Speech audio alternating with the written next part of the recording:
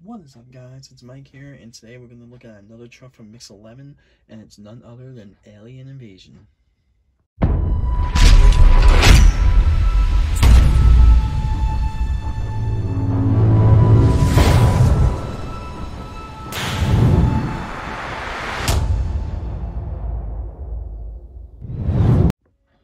Alright, so the 8th truck out of Mix 11 is none other than Alien Invasion, and I'm pretty sure this is a Nitro Neon. I can't really remember. No, oh my god, wow. So I thought this truck was a Nitro Neon truck. It's actually the inverse truck. So sorry if I said that in a earlier video where I said this was a Nitro Neon truck. Sorry.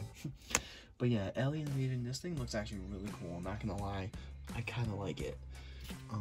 Yeah, so this truck's got some white tires, it's got some lime green rims that match the body paint. All said and done, I think this looks pretty cool. However, being in Mix 11 here, and as you look at the rest of the trucks, I don't know if this is going to be the best truck in Mix 11. It's definitely a unique truck. It's nice to see another inverse truck. I completely forgot about inverse trucks, to be honest. I don't know how many more we're seeing this year.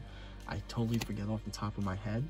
But yeah, it's nice to see this truck. I think it looks very well put together. Now, this truck also is on eBay, and it's up there for quite a bit. You can buy basically the entire set for like $120, or you can buy this one truck for about $20, or you can wait until it's in your store, but God only knows when that's going to be. But yeah, with this truck not being a Nitro Neon and being an inverse truck, I'm really intrigued to how this actually looks now. And yeah, so let's crack this thing open. Alright, so don't you guys love it when you get a new truck and you open the package and it does that? It's amazing, ain't it? I used to hate that when I got cars and trucks when I was younger and stuff. But yeah, anyway, here is the inverse Alien Invasion. Really cool looking truck. I like the design. I think they did an amazing job with this. And as you can tell, it does come with the same color wristband. And this one is also the genetic one.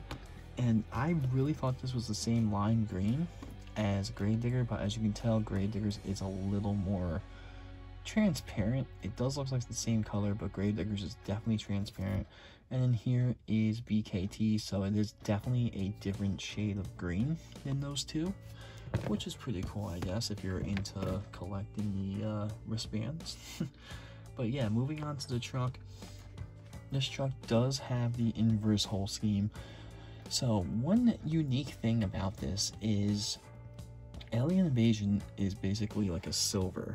So everywhere you see green on it, basically the truck is like a metal or like a silver color. So it's kind of interesting to me they chose white. Yeah, so this truck has a black chassis, it's got a white kind of transparent roll cage, it's got white tires, and then it's got that lime green rim color, and then the body is also the same color as the rims. So one thing that's very interesting to me is the fact they didn't choose to do silver. If they chose to do like a silver roll cage, which we have seen in the past, and silver tires, which if you think about it, kind of like the tires off of like what was it, the double pack with Sasquatch and Northern Nightmare, something like that, I think the truck may have looked a little better. However, the truck's outline here, as you can tell, like the circles and the lines and everything, that's all white, and on the original truck that is green. So I don't know, I mean, in my opinion, I feel like it should have been silver, but it still looks pretty good. I mean, don't get me wrong, the truck does look good, it does look nice. It's just, I don't know, that begs the question. Maybe they did do it in silver, and then someone at Spinmaster was like, nah, that's not going to work, let's do white. And the truck looked better white. Who knows? But I think it's nice. I think it's pretty cool for the inverse trucks. I really do like the color. It definitely makes this truck pop.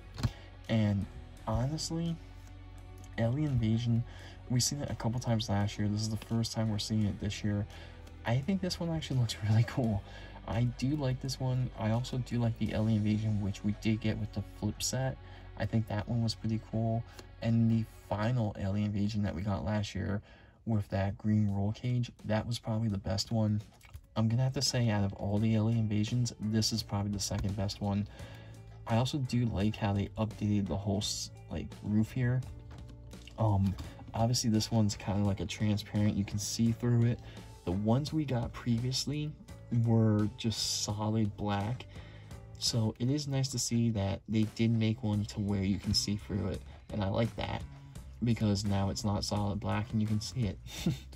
So that's always a cool unique thing, to where you can actually see the roll cage, you can see the driver, you can actually see where the screw goes in to like hold the whole truck together, which is pretty cool.